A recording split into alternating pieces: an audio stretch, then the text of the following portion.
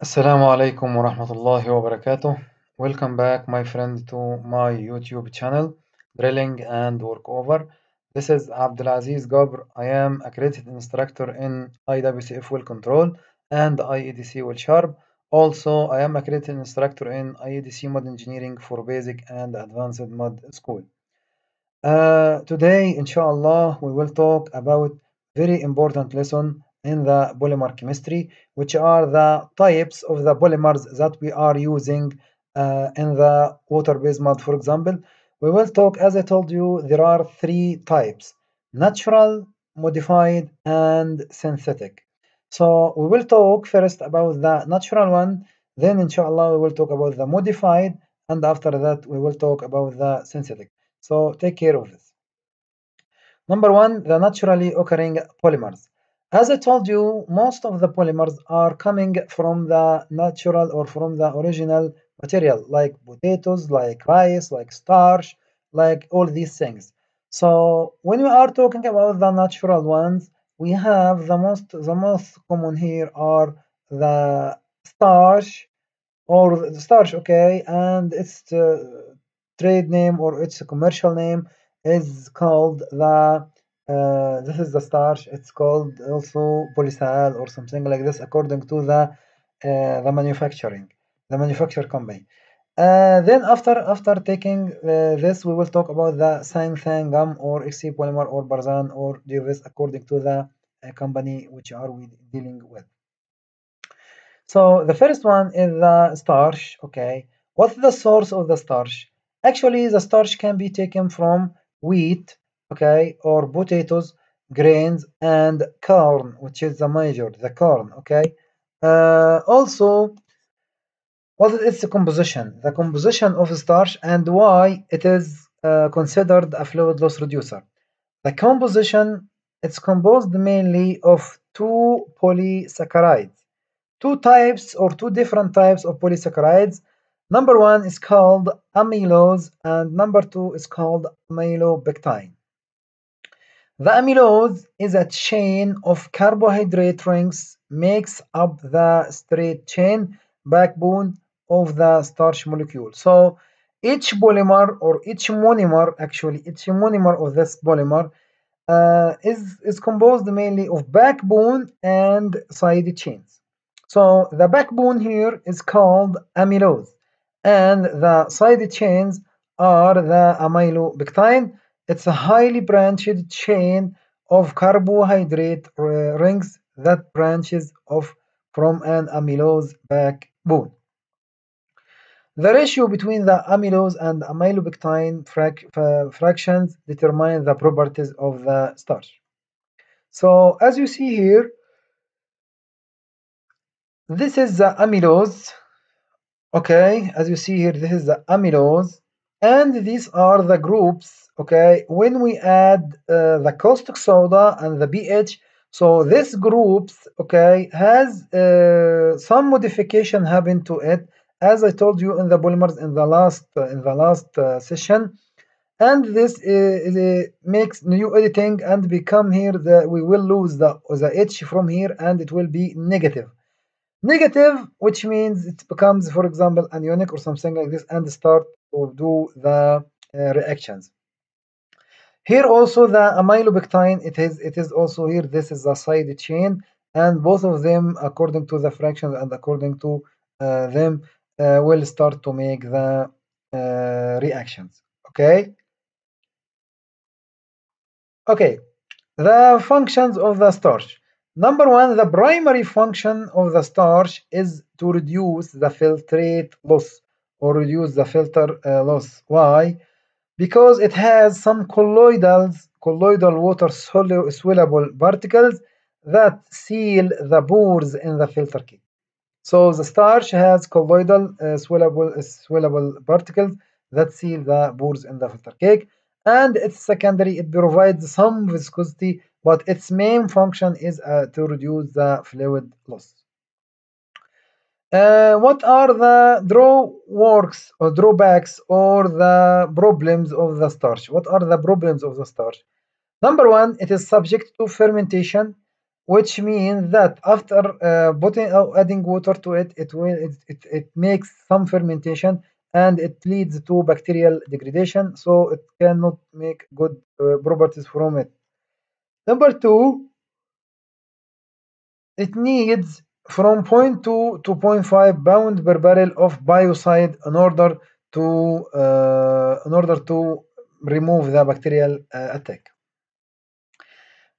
Okay, biodegraded by heating also and agitation above 200 Fahrenheit. Actually, the starch cannot be used in the high BIT. Why? Because it has limited temperature to be worked in. So at some times we can add something called polymer stabilizer like PTS 200 in order to keep its thermal in order to make it high thermal stable in the high environment like high BIT. This biodegradation by heat can be occurred due to the continuous circulation, and also it can be due to the filtration control is dimensioned or diminished, and viscosity is relatively unaffected. What are the starch properties? Number one, typical concentration. Okay, typical concentration in most of the programs is from 2 to 6 pound per barrel. Number two is called Guar gum. Guar gum, as I told you before, it's a high molecular weight. So as it is high molecular weight, it gives high viscosity. It's also non-ionic, so it doesn't matter, or it is not used. It can be used in high calcium environment without any problems. It can be used in drilling the cement also. It can be also used in the what's called the spacer of the cement also. So it is very important because it is non-ionic. It is a viscosifier in fresh water and salt water. It doesn't matter. It needs low pH. It needs low pH to get the maximum yield. So sometimes we add some citric acid is added to it. We add some citric acid to it. Guar gum, it has some problems. It is subject to fermentation like the starch. Its typical concentration is from 1 to 2 pound per barrel. It's very important to know this information. Number three of the naturally occurring polymers is called the xanthan gum. What is the meaning of xanthan gum, or what is used for? Actually, it is the most common viscosifier in the water-based mud. It has its name is xanthan gum, but its trade name it may be XC polymer or Barazan or Diovis or other names according to the company and to the manufacturer.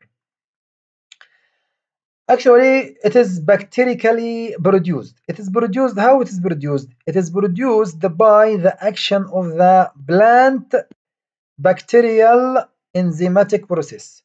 So it's a blend of bacterial enzymatic process on carbohydrates in the suitable medium. So it is produced by the sorry by the bacterial enzymatic process.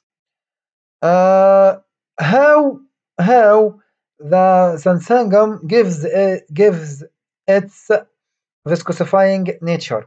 Why? It gives a high viscosity. For example, not like the starch. Well, okay, it gives a high viscosity. How this occurs? Actually, the xanthan gum is composed of 5 ring. One monomer has 5 ring repeating structure, which consists mainly of 2 rings in the backbone and 3 rings in the side chain. So the one monomer of xanthan gum has 5 ring repeating structure, and these rings, okay, is mainly consist or the backbone is consists mainly of glucose residues, and the branching or the 3 rings chains are composed from additional sugar residue. These attached to the side chains are various functional groups like the carbonyl groups, the carboxyl groups, the hydroxyl, and the other. These groups like carbonyl, carboxyl, hydroxyl, and the other uh, can make hydrogen bonding and oxygen bonding and give the xanthan its unique viscosifying properties. So this is why the xanthan gum is gives viscosity while the starch don't give viscosity, for example.